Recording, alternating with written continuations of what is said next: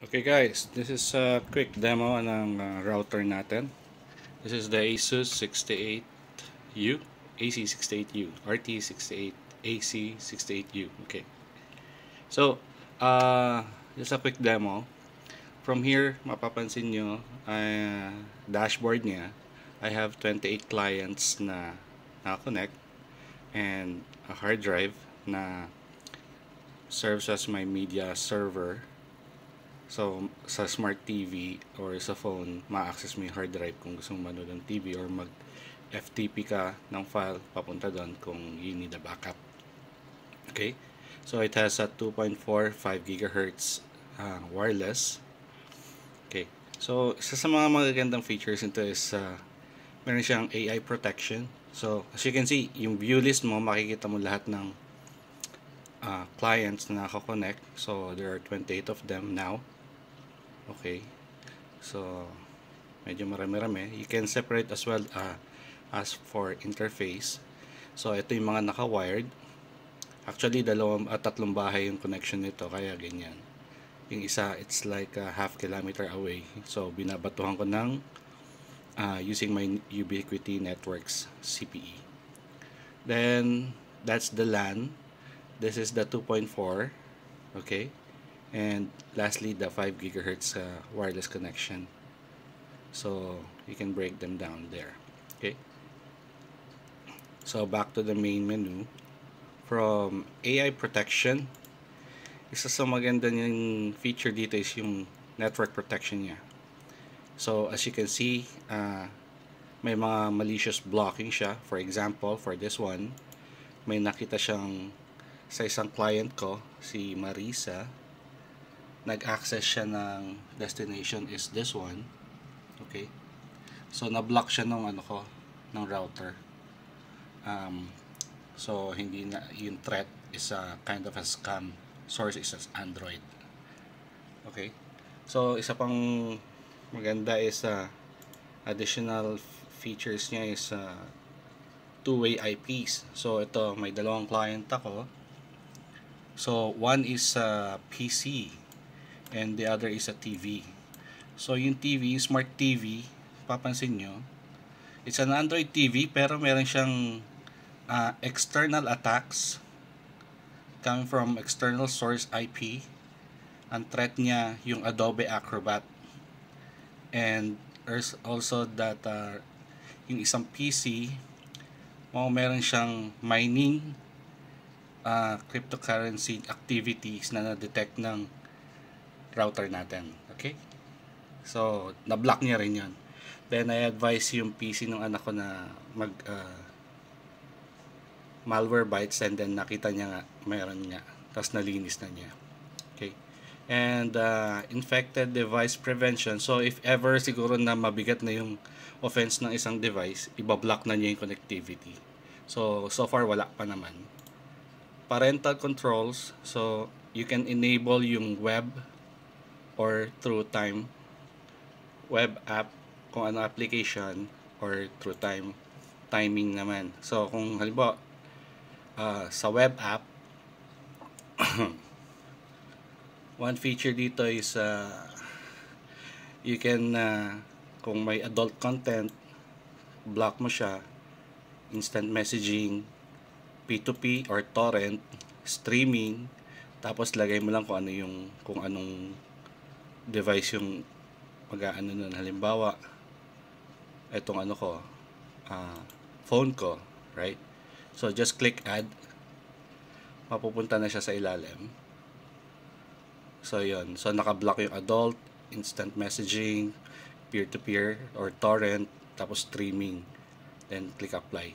So ganun lang yun, nabablock mo na yung mga yon, but not all of them. So marami pang additional features para magamit mo. Time scheduling. So, syempre, napakadali. Just, you can disable it kung 24 hours siya, kung time, or block kung ayaw mo siyang pakonektahin. Then, kung naka-time siya, you can edit it. And, ganun lang. So, kung naka-dark, yun yung wala siyang access. So, hanggang alas 12 lang ng Sunday. Then block na ng Monday para hindi siya mapuyat, and then goes again by 6 a.m. Parang ganun. Okay? Tapos i-apply mo lang. So, QoS, to, makikita mo yung bandwidth mo, kung upload usage, tsaka download usage. So, for now, yan, umabot na po palang 16 MB and downloads. Okay, makikita mo sino-sino yung mga nagda-download. QoS, right? Pwede mo siyang lagyan. Halimbawa, itong mga clients na to, mga IoT devices lang naman to. Lagyan ko lang siya ng 1 MB. At saka upload and download bandwidth. Though hindi naman sila nagko-consume. Pero kung may gusto ka i-limit, malilimit mo. Kung ano. Okay? Web history. Ito mga pang-audit ko. So, kung makikita mo kung saan sila nagpupunta, kung nagpupunta pa sila sa mga porn sites or what, dito makikita mo sila. Right? Halimbawa, tama yung phone ko o yung phone ko, sabi yung phone ko, Realme, right? Filter out niya kung alin yung mga pinupuntahan ko or pinupuntahan ng phone ko at the background. So, ma-audit ko na siya. Something like that. Okay? So, dyan ko nahuhuli yung mga pamangkin ko. Next is the traffic analyzer. So, you would know sino yung mga top usage for a day, for a week, or month, right? So, you can get the summary. So, for this, nakaset to ng daily. So, see yung itong PC na to, ang pinakamalakas for now. It uses a YouTube 1.82, Facebook. Overall, for 24 hours, it consumed 7.66 gig, right? But the daily traffic for 24 hours is 48 gig na for everyone. So if you want to drill down, ano pa yung mga pinupuntahan niya, just click more and you'll see everything there. Lalo na yung mga malalaki, pag gano'n ka size niya, sorted by size siya. Okay? Download. Okay. Traffic monitor, it's more of a real-time usage ng wired at saka wireless mo. So, papalo siya kung para makita mo yung usage. So, real-time lang siya. Okay. So, ito yung last firmware upgrade ko. May nadagdag na 2 tab, which is the one is the game. For now, do lumang router to, I think 2014 or what. Very old na. Pero nag-update pa rin sila. You can get these additional features ng game. So, boost your mobile gameplay. Yeah, so, pwede ka install ng app para ma-boost yung gameplay mo while connected. And this open NAT. So, this is a port forwarding tool na nilagay nila na pagkapunta ka, mapupunta ka lang dito sa next tab. And then from here, you can enable port forwarding and for just some easy steps. For example, naglalaro siya ng Dota. So, you just need to add get the game, right? Halimbawa, CSGO. So, kung PC lang siya, uncheck mo na yung iba. And then, anong IP? You can type the IP or you can choose the who's the client. So, halimbawa, yung PC desktop na isa. Ganyan. Then, click OK. So, nadagdag na kagad siya. Then, click apply. Ganun lang yan. Okay? Dami pa eh. USB app.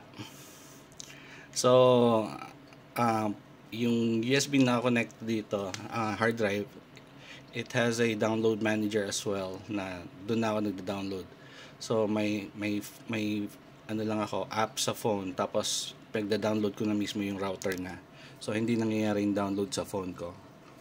Sa router ko na mismo. So, if you click on this one, pupunta ka dun sa download manager. So, papansin mo yan yung mga naka-download at ongoing downloads, right? So, yung router and hard disk na nakakonekta na ang nagda-download niya. So, trabaho na nung router yan. And also, Lago tayo dyan.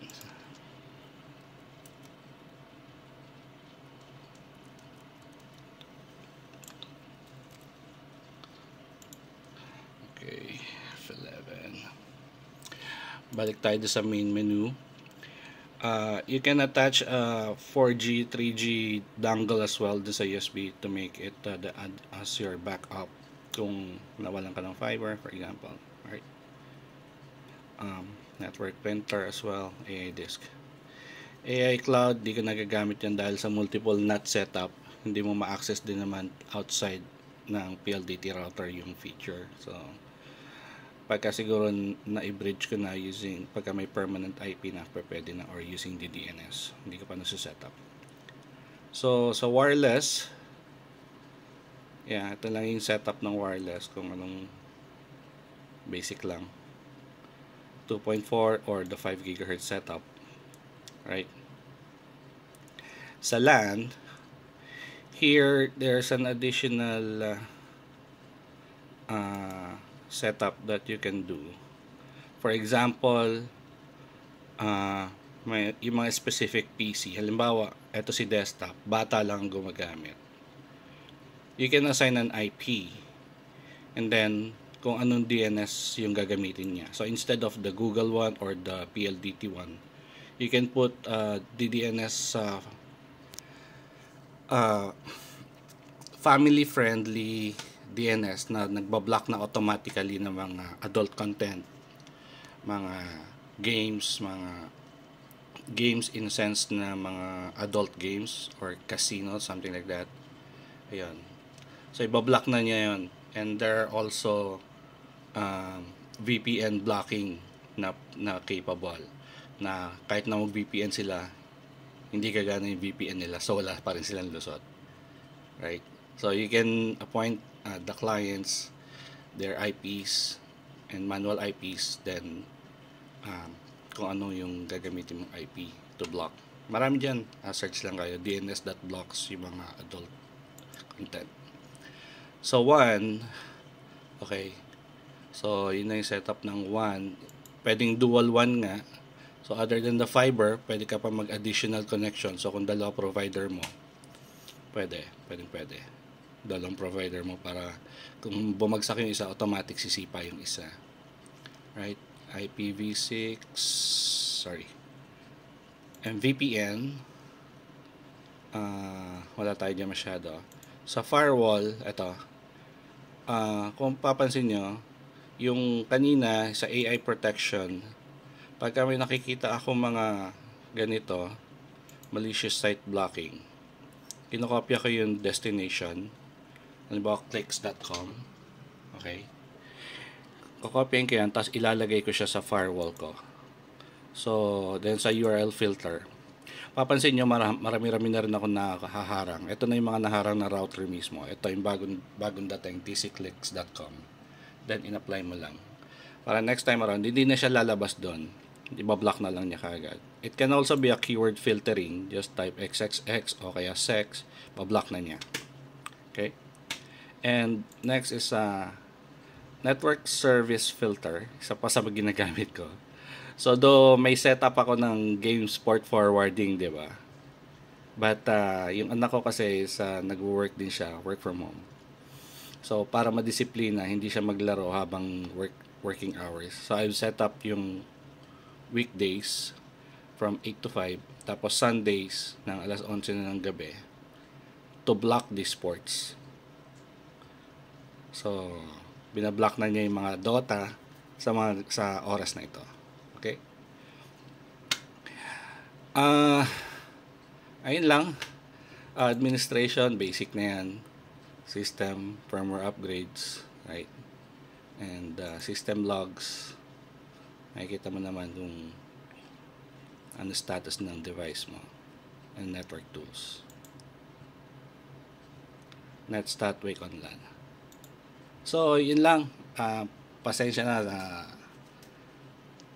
medyo magulang video, pero I think you got the gist of the video as well. So medyo maganda siya.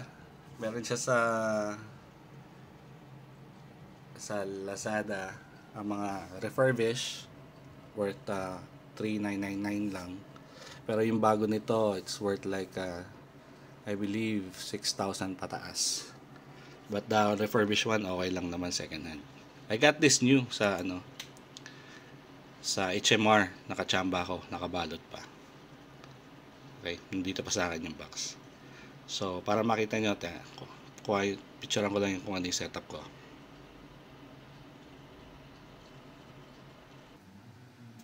So, ayan yung aking router, Asus. So, nandyan din yung hard drive ko na 1 tera para sa mga movies.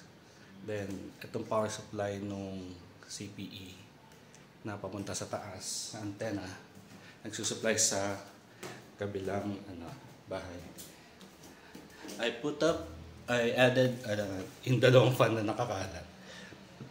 Dinig ito sa likod para magsilbing cooler niya kasi mainit-init din yung router.